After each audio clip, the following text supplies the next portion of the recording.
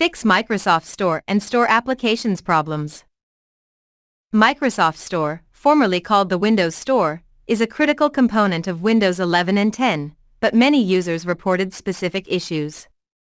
It is Microsoft's official marketplace for downloading applications. If Microsoft Store is not loading, the corrupt cache is likely behind it, so clearing it should do the trick for most situations. Besides, verify that the configured date and time on the computer are correct. Sometimes store applications refuse to run on your system. If you are tired of trying some PowerShell codes and searching for solutions and in search engines for hours, there is an easy fix tool. Microsoft Store and Applications Repair Tool is a portable freeware to fix Microsoft Store problems or with applications from Microsoft Store.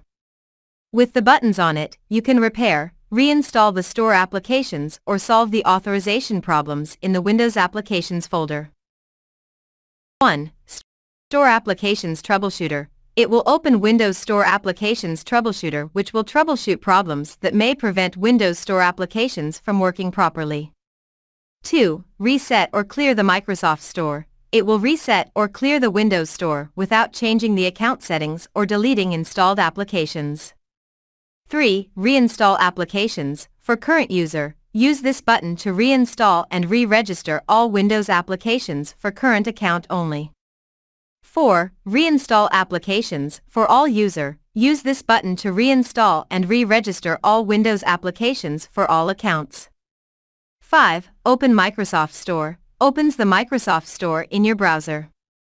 6. Open Microsoft Store Link Generator. It will open the web page of the online link generator for Microsoft Store.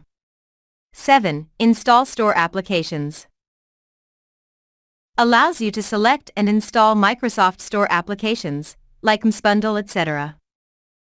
8. Open Windows Applications folder. You can use this button to open Windows Applications folder easily.